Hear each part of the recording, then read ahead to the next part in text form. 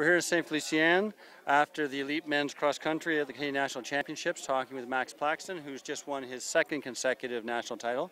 Max, it must feel pretty good. I mean, last year everyone was saying, oh, maybe it's a fluke. This year you've shown that you really have moved up to that level where you're sort of the best Canadian rider.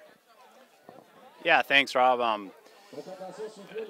It's, you know, it was, I think it was harder than last year, but it's never easy. So it's nice to win the second one in a row. I think, you know, my first last year was pretty special, but it's like you said, I definitely feel like I'm the best Canadian rider, if not, you know, in North America. So, you know, I'm pretty proud and excited to wear the national champion jersey for another year. Now, it looked like for at least the first half of the race, maybe a little more than that, you and Jeff were pretty even. You dropped Raf Gagné. What happened? Like, when did it split up? How did it split up? Yeah, so I didn't see the front of the race till about lap I want to say lap 4 or 5.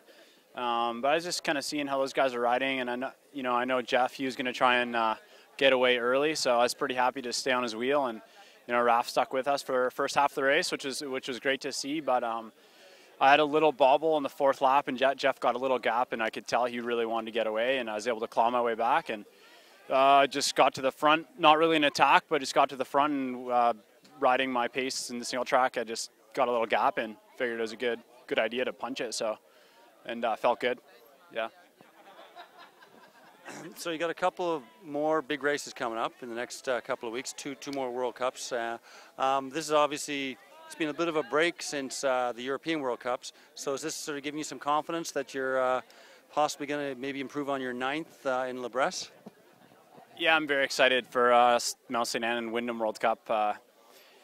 You know, coming over here, we're still pretty far from Victoria, but after the travel I've done this year, I feel good. You know, I feel fresh, and I've had the last 10 days, 2 weeks, just amazing training, you know, intervals, motor pacing, everything. So, and this week was pretty hard training. So I think even with a bit more rest by St. Anne next weekend, I'm going to be going pretty good. So I'm excited. The podium, I think, is definitely within reach. So we'll see what happens. Okay, again, well, congratulations. Thanks, Rob.